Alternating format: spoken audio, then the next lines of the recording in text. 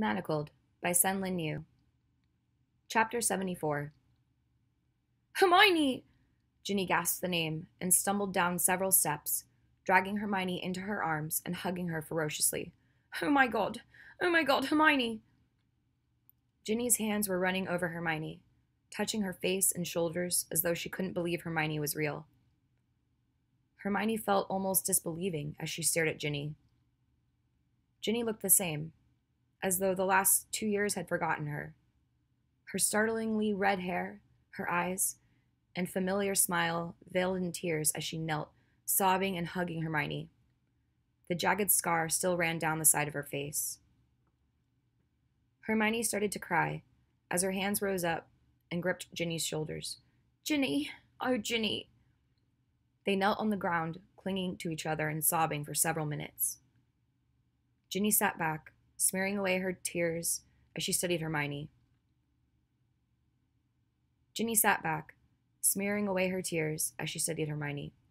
I thought I was never going to see you again. Look at you. Oh, God, you're so thin. Ginny's eyes ran down Hermione's body, stopping at her stomach, and she stared, frozen for a moment. The joyful relief vanished from Ginny's face. She looked as though she had been gutted. She held Hermione's shoulders and stared down. Oh, God, I'm so sorry. I'm so sorry.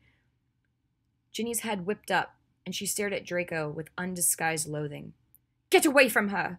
You have no right to ever touch her! She lunged at Draco as though she intended to strangle him. Hermione caught hold of Ginny's shoulders to stop her.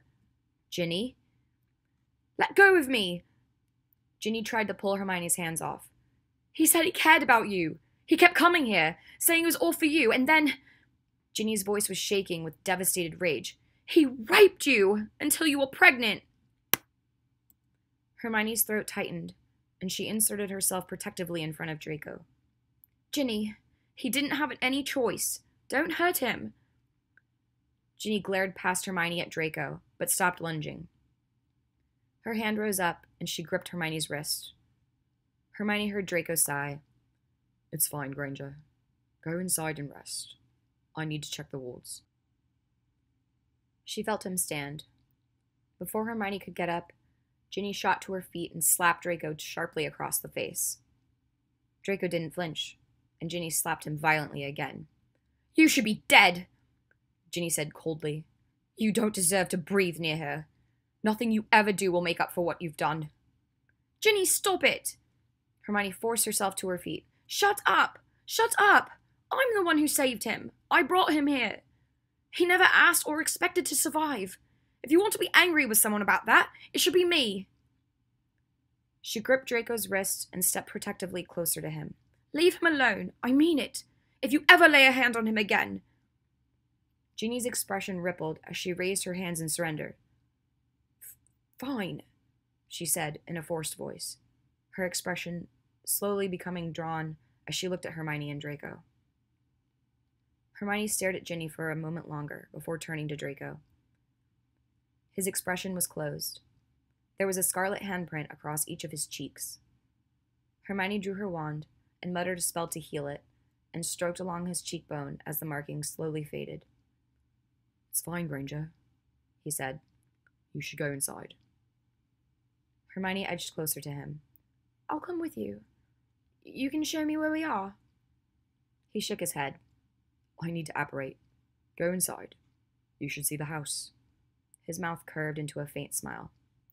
I think you'll like it. I'll be back in a half an hour.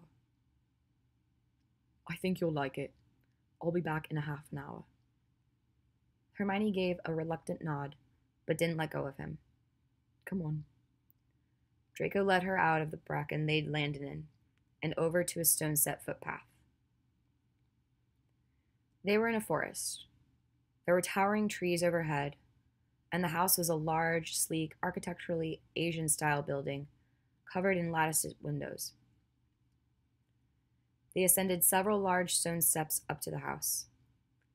There was an unrailed wooden veranda several feet above the ground that seemed to wrap around the entire house. As they stepped onto the veranda, Ginny stepped past Draco and Hermione and slid a lattice wooden doorway open. The floor was smooth, polished wood, and they entered into a narrow hallway.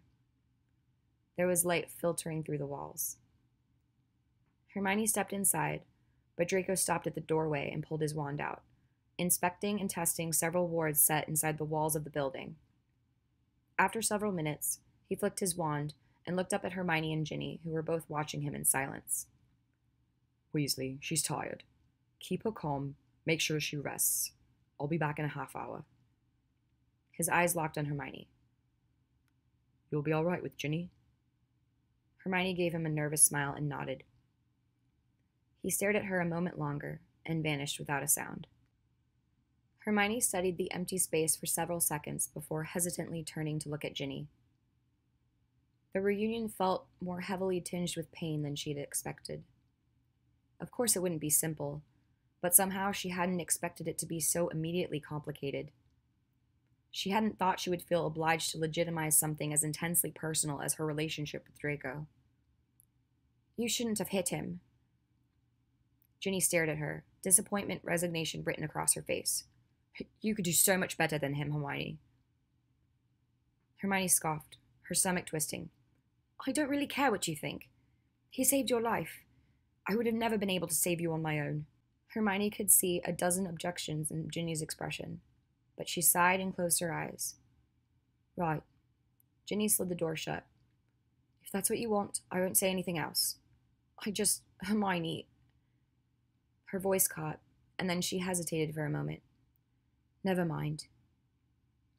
There was a long, uncomfortable silence. Hermione looked up and down the hallway slowly. Where are we? Ginny looked around with her. We're at the top of the house. Or do you mean, where is the house? She shrugged a shoulder and tucked her hair behind her ear. I don't actually know. Malfoy says we're somewhere in East Asia, but that could be a total lie. We're on an island somewhere. It takes about half a day to walk across it. I've never left. I'm not even sure how to leave it. The elves go for supplies every few months, but they don't take orders from me. The light coming in through the walls shifted, and Hermione realized she could see the shadows of the trees through the walls. She reached out and touched the lattice wall and found the lattice was set with paper. It takes a while to get used to, Ginny said, as she watched Hermione. Most of the walls slide, so you can open the house and rooms up so that it's open or section them off. Malfoy said you didn't like it if it's too open, so I had the elves put all the walls up. Ginny slid open a second set of wooden doors facing the doors they had entered through. It revealed a room with a large circular window that overlooked treetops and the ocean beyond. The furniture reminded Hermione of Malfoy Manor. Spindly Victorian chairs and chaises. Hermione's hand slid slowly to her pocket, and she gripped her wand tightly as she stared at the window. She forced herself to take a few hesitant steps forward and then froze, trying to absorb it. She was certain the building was already enchanted to be calming, or Draco wouldn't have left so quickly. Still, she wanted Draco to be there, beside her, where she knew he was safe. They were never going back. He would never go back. She squeezed her eyes shut and reassured herself of it. If she could see him, she'd feel more convinced of it. She'd feel more certain that it wasn't a beautiful dream that would turn to dust the moment she really let herself believe it. She should be with Draco. He might use blood magic again. She didn't know if he had any blood replenishing potions with him. Instead, she was with Ginny, whose brown eyes were conflicted and sad as she watched Hermione stand motionless in the doorway. Hermione pressed her lips together and made herself refocus, trying to think of something to say. Where's James? It's James, right? Ginny gave a hesitant smile. Yes, James. He's napping. He sleeps for a few hours every afternoon.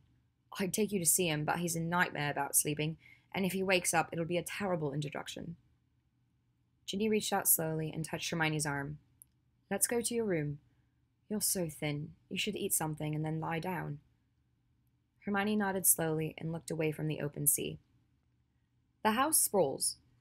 Ginny slipped a hand into Hermione's and squeezed it. It's not magical aside from the protection, so you don't have to worry about the hallways rearranging themselves or anything like that. There's a massive web of protective magic here, though. I thought Grimmauld Place had a lot of wards, but this place leaves Grimmauld in the dust as far as paranoia goes. Malfoy is an absolute nut about it. Every time he came, he'd spend at least an hour adding more wards. The house was fitted against a large forest hill. The portkey had dropped them near the top of the hill, and the rest of the house flowed in a vague U-shape, down over the boulders and around the trees, as though it had been fitted there like a puzzle piece. It wasn't one building, but dozens that were joined by the roofs and bridges that connected to the veranda of each building. There was a large, lush garden in the center. Ginny pointed to things along the way. "That's my vegetable garden over there," Ginny said. "It gets the best sunlight. It used to have roses, but I was dying of boredom and the elves moved them so that I could have a patch with something to do. I've actually become quite a cook, like Mum. Harry used to cook too. He'd bring me breakfast sometimes, you know." Ginny's voice faded away, and she stood at the top of a moon bridge staircase that overlooked a pond with large koi fish swimming in it. God, I would give anything to have a picture. She looked over at Hermione and gave a wistful smile. It's so weird finally having someone to talk to who isn't a house elf. Anyway, your rooms are all here on this side of the house, and James and I are just across the garden in those rooms. Ginny pointed to the left. She slid 2 doors apart and stepped back. It opened into a room about the size of Hermione's bedroom at the manor. It was crammed to the ceiling with walls of books. A wing-back chair was in one corner, and a secretary desk was in another. There were thousands of books. The shelves were all full despite the obvious use of expansion charms, and there were boxes and stacks of more books covering most of the floor. Hermione stepped through the doorway and turned around, taking it all in. "Malfoy brought all this," Ginny said from behind her. "I guess that's probably obvious." There were doors on 3 of the walls. Hermione slid one open and peered through to find a potion and alchemy lab, stocked with cauldrons, jars and jars of materials, and foraging baskets that hung from hooks overhead. Her fingers twitched against the wooden door, and her throat tightened as she slid it closed. He'd visit, verify James and I weren't dead, add wards, and then spend most of his time here. He came a lot, back at the beginning, but then less as time went on. He'd bring the weirdest stuff sometimes, and always excused it, saying you'd need things to keep you occupied.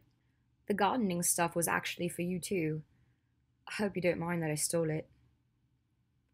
Hermione shook her head as she slid the other set of doors open and found a sitting room with more shelves filled with books. There were curtained windows. Hermione slowly brushed one aside and was relieved not to find another cliffside ocean view. The window looked into a bamboo grove. Hermione stared for a few minutes before dropping the curtain down again. There was another large set of doors on the far side of the sitting room. The walls and doors were painted with a forest shrouded in mist. Hermione slid the doors apart and found a bedroom. The room was dark, with curtains hanging down most of the walls. There was a low dresser and mirror. Hermione caught sight of her reflection and discovered she looked like a startled deer. Too thin. Still wearing the same clothes she'd worn cutting off Draco's arm and escaping. She'd been so desperate to tear off her surrogate uniform, but as she looked at her reflection, she felt an equal desire to burn the riding clothes. There had to be fresh clothes here, something else to wear. Something that wasn't drenched in a nightmare. She looked at the dresser and then glanced over towards Ginny. Ginny's expression was still tense. Her fingers had wandered up and were toying with the tips of her hair. She glanced around the rooms, appearing uncomfortable standing in them. "I didn't know if you'd want to be here or over with me and James. You don't need to be here at all. I just wanted to make sure you know you'll have space and privacy if you want it. Ginny's voice broke off and she took a deep breath. "I'm so glad you're finally here." Hermione nodded slowly. She glanced around the room. "No, this is nice. I'm still getting used to things. It's been so long since..." She swallowed and ran her fingers across the linen duvet on the bed. "I think some space will be best." Ginny nodded, but her eyes grew pained. "You'll come be with us sometimes, though, won't you?" James has never seen any other humans but me and Malfoy. I've told him so many stories about you and Harry and Ron. Of course, I just mean. Hermione found herself at a loss for how to explain it to Ginny. None of this seems real yet. What we did? Her chest tightened. It was such a gamble. We still don't know if it worked all the way. She felt for her wand. 15 more minutes and Draco would be back. Ginny cocked her head to the side. I was wondering about that. How exactly is it supposed to work? Malfoy just said you were attempting an escape by cutting his dark mark off and using Lucius. But Malfoy will go back eventually, because he made an unbreakable vow to defeat Voldemort, right? Hermione tensed so rigidly she thought her spine might snap. No, he can't go back. He's never going back. He's going to stay here now, with me, Hermione said in a flat voice. Ginny's expression grew unreservedly dismayed for a split second before she masked it. Hermione's throat grew tight as she coldly stared at Ginny. His vow was to do his best to aid the Order in defeating Voldemort. He's done his best. He's done enough. Voldemort's tortured him so much he can hardly duel now. There's nothing else he can do. She gripped the back of a chair until her knuckles showed white. He's done his best, she said again. He has. He's done everything he could. Anything else? Her throat caught. He's fulfilled his vow. So, what we did was stage his death. After I got Draco's dark mark off, Lucius burned down the manor with fiendfire. We're hoping everyone will assume Draco and I both died in the fire. Europe is unstable. If everyone thinks the High Reeve died, the International Confederation may finally decide to intervene. There was a brief silence. But Voldemort won't be dead, Ginny said slowly, gently, as though she were breaking the news to Hermione. Hermione felt heat flare in the pit of her stomach. She wanted to explode. No. Hermione's voice was so tight it was vibrating. But he doesn't need to be killed. Defeated should be enough. He can die on his own. Or someone else can actually do something for a change. She drew a sharp, ragged breath and forced herself to continue. If Draco were able to kill him before the International Confederation steps in, the dark marks would disappear. None of the resistant members who were surrogates or in prison would be able to get their manacles off unless they can find a way of forging Voldemort's magical signature. There was a burning sensation bleeding down her trapezius muscles. She slid a hand into her pocket and gripped her wand. Draco's old wand. Draco isn't in any condition or position to do more. He's done his best. It's someone else's turn to do something. Losing the High Reeve is one of the most detrimental blows Voldemort could take. If the International Confederation think Draco's a threat, they may delay intervention. Appearing to have died is the best thing he could do. And that works? With the vow? Hermione nodded jerkily, and her fingers spasmed around her wand. I think it does. I created the vow with him. It's defined by my intent, and it was always intended to save him, so it should be enough. And if it didn't work... Her voice caught as her heart started pounding. If it didn't... I'll... Her voice stopped as her chest contracted so painfully it felt as though her sternum were being cracked in half. Her eyes widened. Her jaw started trembling. Her voice faded. She drew a shallow breath. Ginny stared at her in bewilderment, and then horrified understanding dawned on her face. She rapidly crossed the room and touched Hermione on the shoulder. Hermione? Hermione, oh God, that was a stupid question to ask. Come on, breathe. I shouldn't have asked. Please breathe. What do I do? What helps? I have a draught of peace. Don't panic. Don't panic. Hermione shook her head at Ginny and willed herself to keep breathing. Ginny guided her to a chaise and wrapped her arms tightly around Hermione's shoulders. You're safe. You're safe here. You don't need to panic. Can you use your occlumency? You have your magic now. Does occlumency help?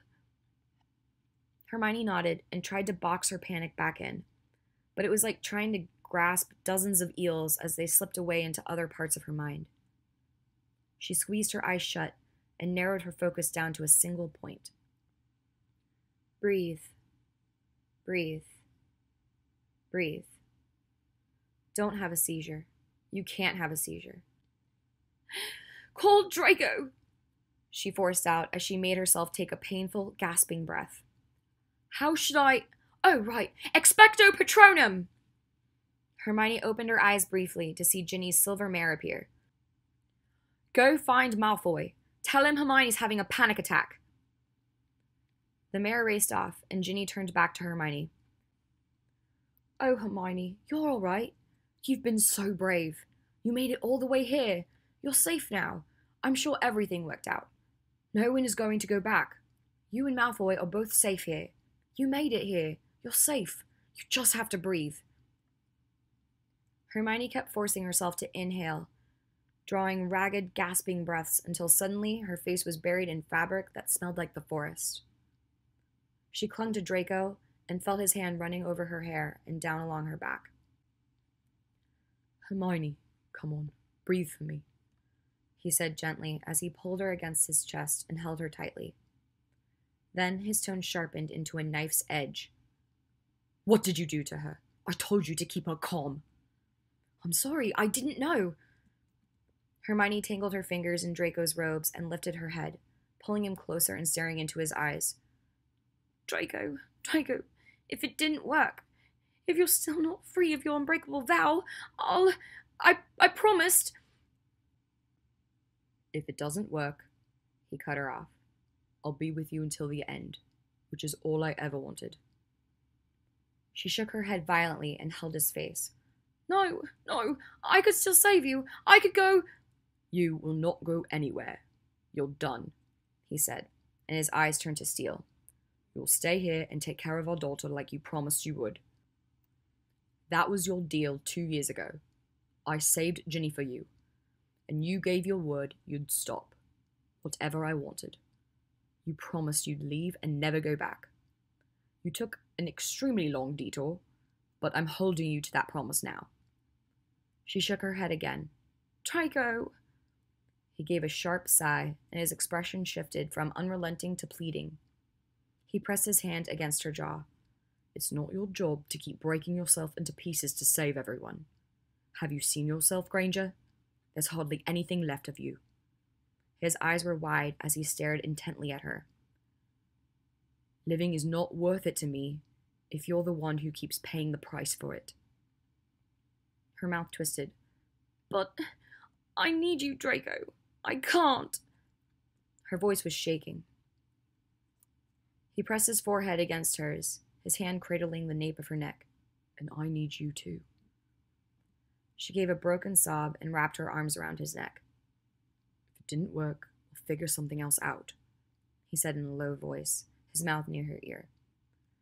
But you will not, under any circumstances, go on another suicide mission in attempt to save me. Come on, breathe slowly. I'm not dead. I'm right here with you. You're safe. Hermione gave a shuddering gasp. Oh, what if it went wrong? What will we do? He brushed his thumb against her cheek. We'll figure it out. You can't die. Don't die, Draco. She kept saying it over and over under her breath. Do you need me to do anything? Ginny was hovering beside them. I'm sorry. I didn't know I'd upset her. She needs to eat. She's barely eaten in days. That would be useful. Draco's voice was icy. Oh God, she didn't mention. I'll go get food now. There was a sliding sound and then a sharp click as Ginny left. Hermione sat holding Draco tightly for several more minutes as her heart slowly stopped pounding. Sorry, I was all right, and then... It's fine. He stroked her hair. I was heading back anyway. I should have stayed. I thought you and Ginny would get along better without me. Hermione gave a wistful smile. It's been so long since I've seen anyone I knew. I forgot how much there is. Draco gave a sharp sigh and his fingers twitched. You don't have to see her. She can stay in her own part of the house. No. She shook her head and straightened in order to look at him. I want to see her. I thought it would be simpler. I suppose nothing is ever simple for us. She was curious about how he escaped, and talking about it made me think about how it could all still go wrong. I got overwhelmed. But I kept breathing. Usually I can't. This time I made myself keep breathing until you came. It wasn't her fault. She didn't know asking would upset me. I didn't even know. Her fingertips brushed lightly across his cheek. She shouldn't have hit you. That's what I'm upset about. He snorted. She came at me with a knife the first time I arrived to check on her. Slapping's nothing. There was a pause, and a faint glint entered his eyes. I seem to recall you slapping me once. Hermione stared at him for a moment, and then the corner of her mouth quirked up as heat rose to the hollows of her cheeks. She looked away, glancing around the room. She said you set up these rooms. He nodded. They're lovely. He grimaced. It's gotten cramped. I got carried away buying books. She smiled and gave him a sidelong glance. That's why it's lovely. He laughed. She thought it might be the first genuine laugh she'd ever heard from him. It only lasted a moment. Hermione felt the corners of her eyes crinkle as she stared at him. And you made me a lab. The corner of his mouth quirked up as he raised an eyebrow. Well, I'm retiring you from healing. I thought it was time you pursued a branch of magic you enjoyed. The smile playing at her mouth faded away, and she looked down at her lap. I don't hate healing. It was just traumatic because of the war. The science of it did interest me. He stared at her, his eyes skeptical. Was healing ever a career you considered before you realized the Resistant needed healers? Well, she fidgeted with the hem of her shirt. There were only a few options available for anyone.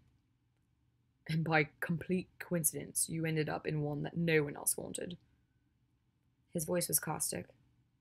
A large tray of food appeared, with heaping platefuls of vegetables, steak, and kidney pie, and mashed potatoes and apple turnovers. Comfort food. Draco made a sound of dismay as he stared at the food. Weasley still interfering in the kitchen? Hermione ignored him and served them both platefuls and more food than either of them could possibly eat. Draco kept muttering complaints under his breath, while Hermione gorged herself. She couldn't remember when she had eaten so much. It was all so familiar tasting. Food she'd eaten growing up. Dinners at the Burrow during the summers before school started. The reminiscence nearly made her cry. In spite of all his complaints about wasting French gourmet-trained house elves, Draco was not inclined to skip the meal. He glanced up at her when she finally began eating more slowly. You should lie down once you've eaten. Hermione shook her head. No, I want to meet James. You can meet him tomorrow. He's not going anywhere. I want to meet him today. I was supposed to take care of him, but he's nearly 2 and I've never even met him. Draco stared at her while she met his eyes and obstinately forced down another mouthful of apple turnover. He gave an irritated sigh. Fine. I'll call an elf and have it tell Ginny to bring him.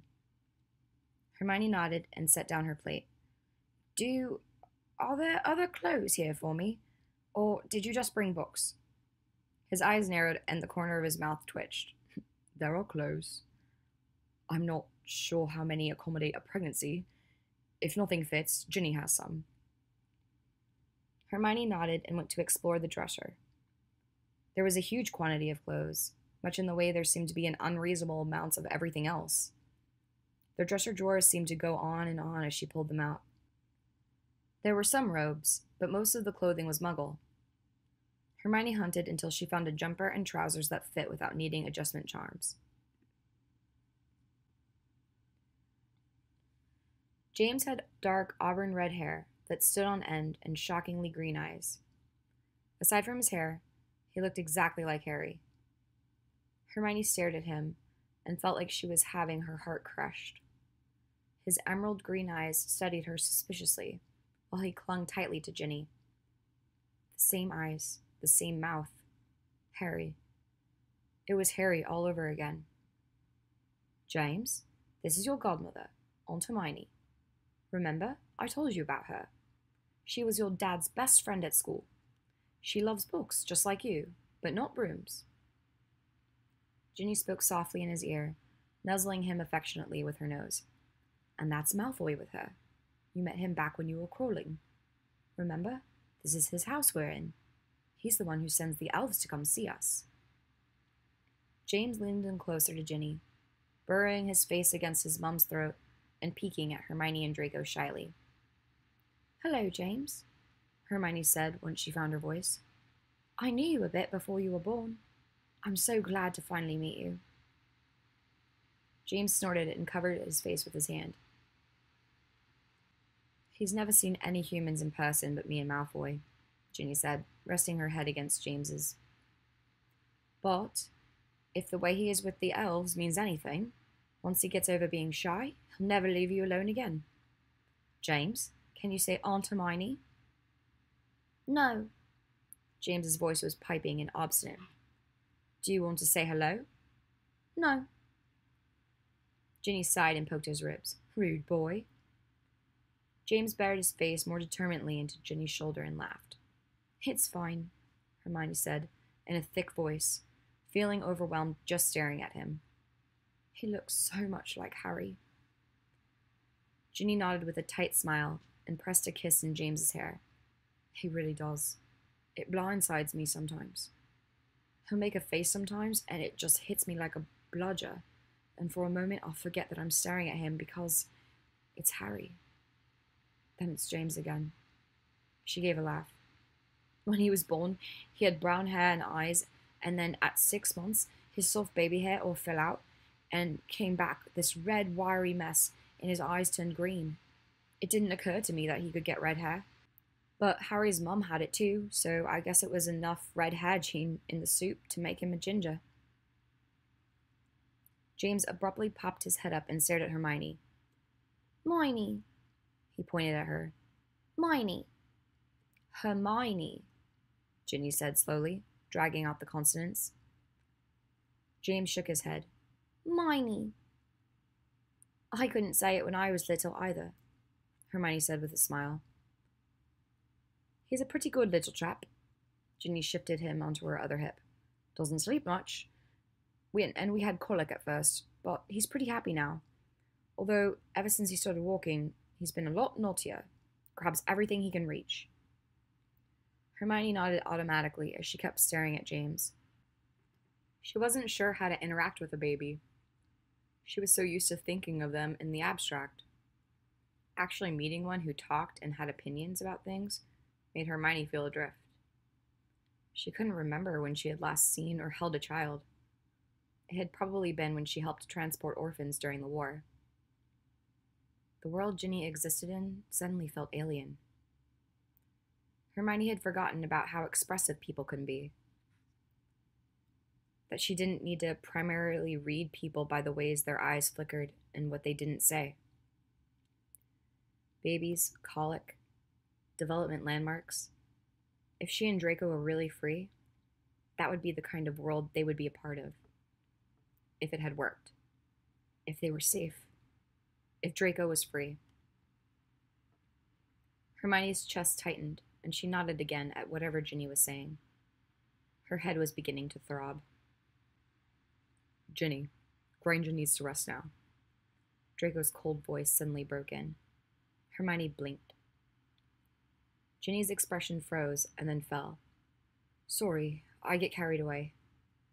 She forced herself to smile again. "James needs lunch anyway. Rest. The elves will bring more food. If you need anything, we're here." Ginny's eyes and mouth were strained as she shifted James back onto her other hip and turned away, heading back to their wing of the rambling house. Hermione watched him go. "She's so lonely, Draco.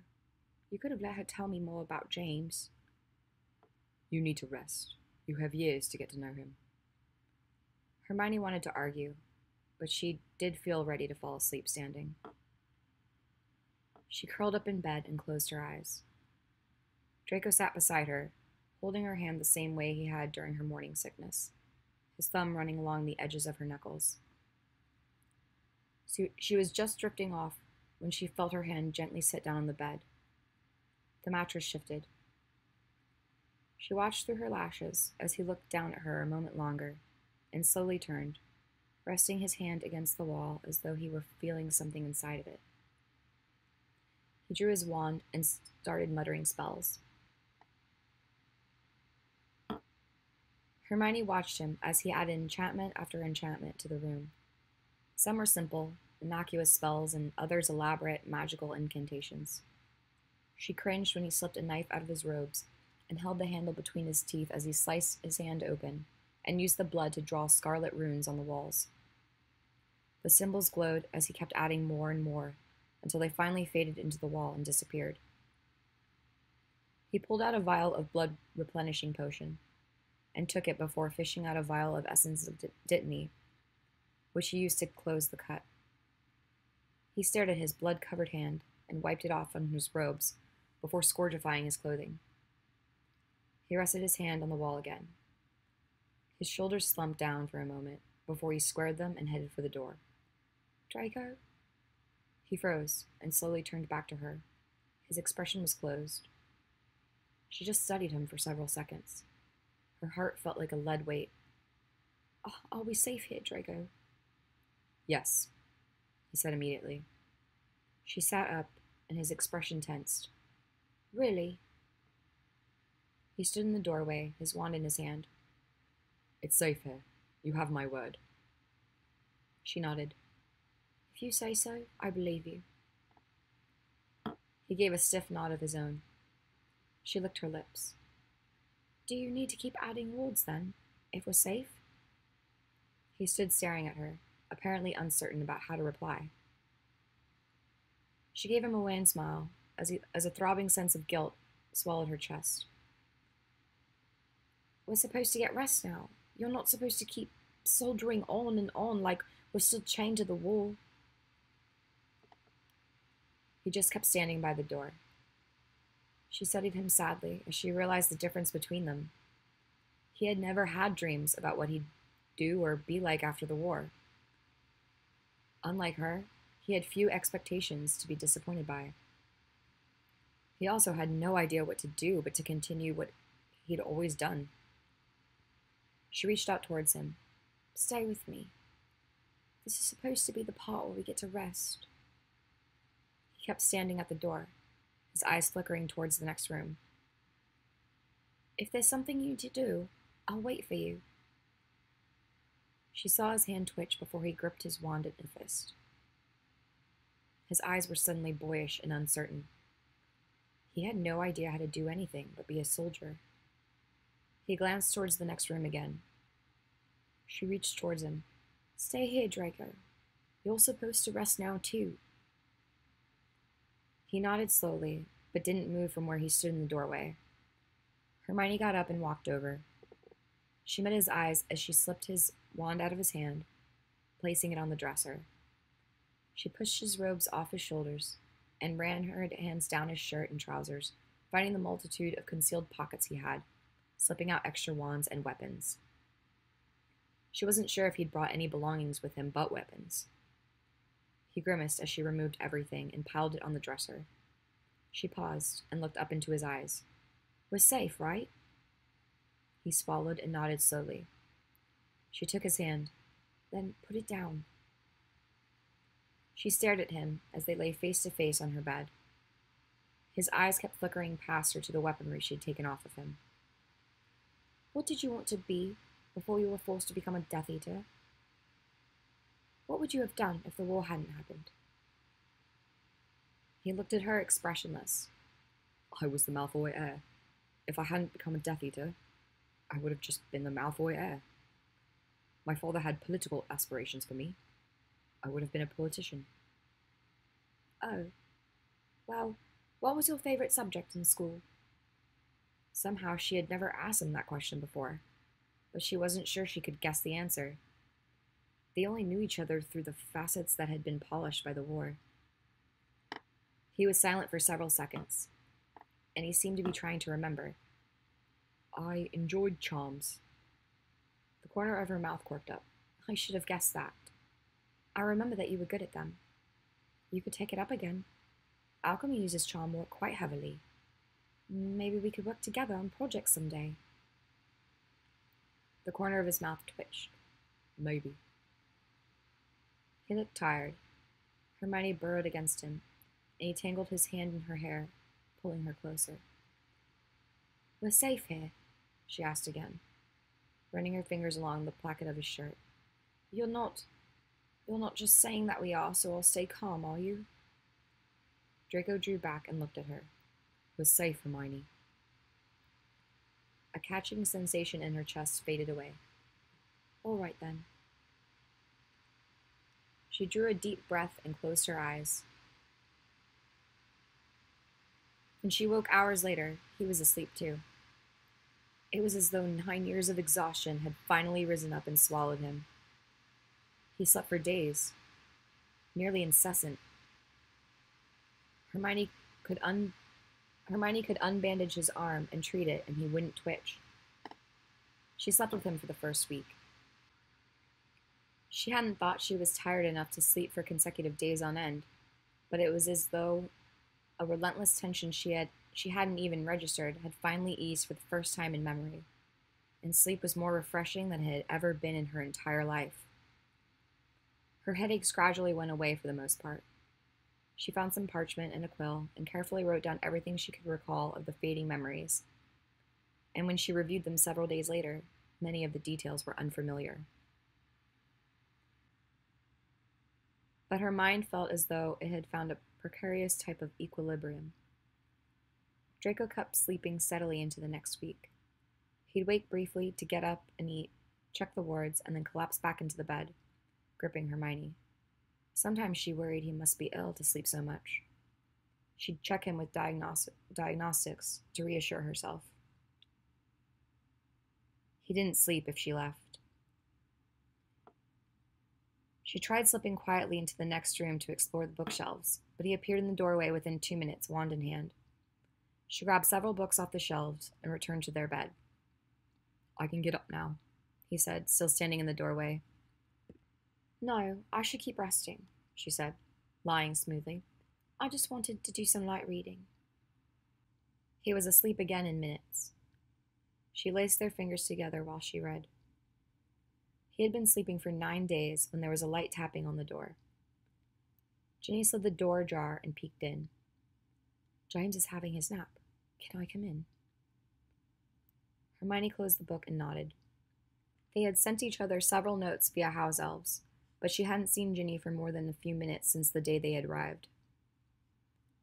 Ginny picked her way through the rooms into the bedroom and then paused, looking at Draco for several seconds before glancing away and conjuring a small chair. They sat staring at each other for several minutes. There was apprehension in Ginny's eyes as she studied Hermione. Hermione gripped Draco's hand as she waited for Ginny to say something.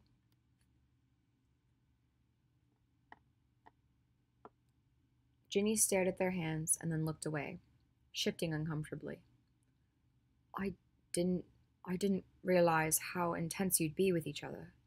I mean, I knew Malfoy was intense, but I guess I didn't expect that it wasn't just Malfoy, that you're both that way." Hermione could see the concern in Ginny's eyes. She didn't say anything. Ginny had a wand in her hand, and she kept tossing it from one hand to the other. When she realized she was toying with her wand, she stopped and stared down at her hands for a moment. "You know, he didn't give me a wand for the first year." Hermione didn't know what to say. She traced her fingers over the tooled cover of her book. "It was probably for the best," Ginny said, her mouth twisting wryly. "I tried to murder him about a dozen times anyway. The last thing I remembered was being drugged with something on a lab table, and then I woke up here, alone. The first time he came, he told me everyone was dead but you, and I threw a steak knife at him. Later, he told me all about what you'd been doing during the war, that you'd—" Ginny's expression twisted faintly. "You'd been with him, and I didn't believe him at all. I mean, I had thought there might be someone you were with, but not Malfoy. But when he said how it happened, it did sound like you." Ginny's voice faded away. She looked down and cleared her throat. "But it was Malfoy. He killed Dumbledore. His dad—" Her hand brushed over the ragged scar on her cheek. "The Malfoys have always hated Muggleborns. And then Malfoy kept claiming he was going to bring you here, but not. So I assumed it was a trick. I thought Voldemort was planning to do something to James once he was born. I'm sorry, was all Hermione could think to say. Ginny shifted. I tried to kill myself. I got pretty close a few times. She avoided Hermione's eyes and fidgeted with the ends of her hair. Malfoy came every couple of days at the beginning, bringing clothes and supplies, and then showing up with all the books and stuff in here and saying you'd need something to do once he found you. Hermione's fingers, entwined with Draco's, twitched. Ginny stared at their hands again before looking back at her wand. The day I gave birth, I nearly smothered James. I was so afraid Malfoy would show up and take him away to Voldemort. He came a few hours later, in wedding robes. He was so relieved I was still alive. I think it was the first time I saw an actual emotion on his face. Apparently, he'd been sure I was going to die during childbirth. Not that he actually seemed to care about us. It was more like James and I were priorities on a checklist. But he was less controlled that day. I was so angry at him.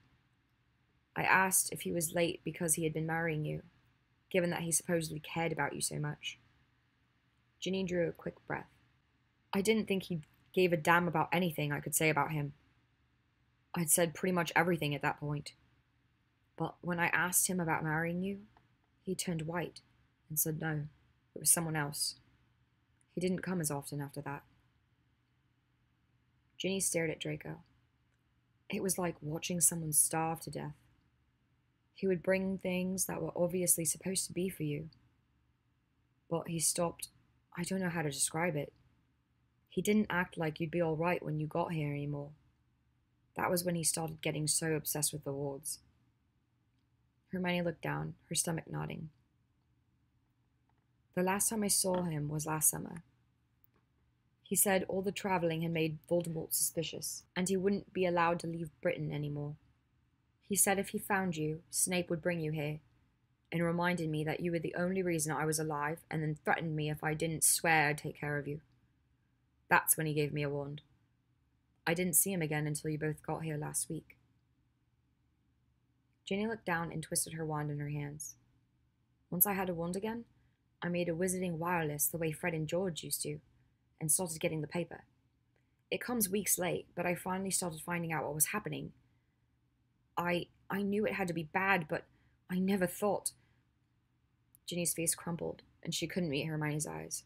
I'm so sorry. I'm so sorry. Hermione wasn't sure what Ginny was apologizing for.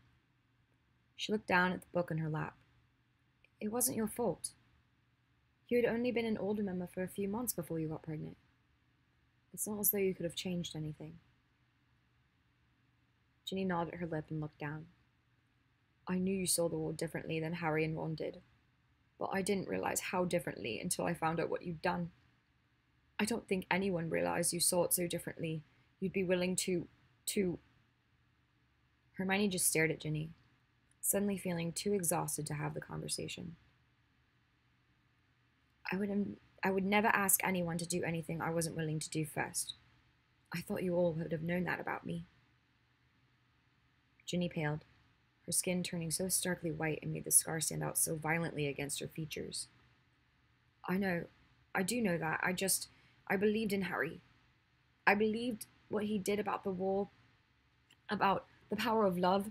On the battlefields, you see the worst in people, but you'd also see the best. I thought maybe you just didn't get to see that from the hospital wing. But you were right. You were always right. And that must have made it worse for you than anyone, because you stayed with us the whole time knowing it. Hermione's chest tightened. It was as though Ginny had touched an agony she had forgotten she'd still carried. She pressed her lips together and squeezed Draco's hand. There were tears silently sliding down Ginny's face. I'm sorry that I didn't want to believe you. You should have never had to do what you did. Hermione started to reply, but Ginny kept going. I don't want you to feel like you need to forgive anything. What happened? Everything that happened. You don't need to be all right with it. You shouldn't make yourself be all right with it. You deserve to be angry. Don't, don't feel like you need to get over everything. I don't want you to feel like you're trapped for the rest of your life because people forced you to make promises to them. Hermione stiffened, and she pulled Draco's hand more closely to herself. Ginny's eyes dropped down, and her mouth tensed as she saw it. I don't just mean with Malfoy. I know you promised Harry you'd take care of James and me. I want you to know that you don't have to. You've done more than anyone should have ever asked from you. You were right. It's time someone else does something. It shouldn't be you anymore. You deserve to actually make choices. That's what being free is. So don't spend the rest of your life being chained up by old promises. Not to anyone. Not Harry or me or Malfoy. Ginny stood up sharply. I just needed to say all that. I needed to say it at least once. Ginny stared at Hermione, her eyes pained as they rested briefly on the undeniable swell of Hermione's stomach. I'm so glad you escaped. You deserve to be free now. Really free. Not just as much as other people will let you. Ginny's fingers darted up to her face and brushed rapidly across her cheeks as she slipped out of the room. Hermione stared down at Draco's hand entwined with hers for a moment before looking at his face. You can stop pretending to be asleep. Draco's silver eyes slid open, and he stared up at her. His expression was reserved. The corner of Hermione's mouth quirked up as she noticed it. I didn't go to all the trouble of saving you because of an old promise, if that's what you're wondering. After all, aren't you the one who said I make conflicting promises just so I can do whatever I want? Grange, we said always, didn't we? She asked in a strained voice. Always. If you don't want that promise in full any longer, I'll give it to you in increments. She held his hand more tightly. Every day, I'll choose you. She turned to face him more fully, entwining their fingers and tracing her fingertips along the ridges of his knuckles. Her fingers stopped at the onyx ring, and she stared at it, replaying their past. Blinding pain and burning devotion in equal parts. I'm sure there are going to be good days and bad days for us, she said after a minute. There's probably too much for us to ever really put it behind us. But if you choose to stay with me, and I choose to stay with you every day, I think we're strong enough to make it one day at a time. She met his eyes. Don't you? He studied her carefully for a moment and nodded. The next day, breakfast appeared with a 2-week-old copy of the Daily Prophet on the tray. The front cover featured a photo of the burned-out ruins of Malfoy Manor. Hermione snatched it off the tray and stared, her heart pounding. High Reeve killed in Fiendfire accident. She unfolded it with shaking hands in order to read the summary beneath the fold. Draco Malfoy, killed by father in shocking murder-suicide case at Malfoy Manor. She looked up at Draco, giving a gasp of relief. It worked, Draco. You're free.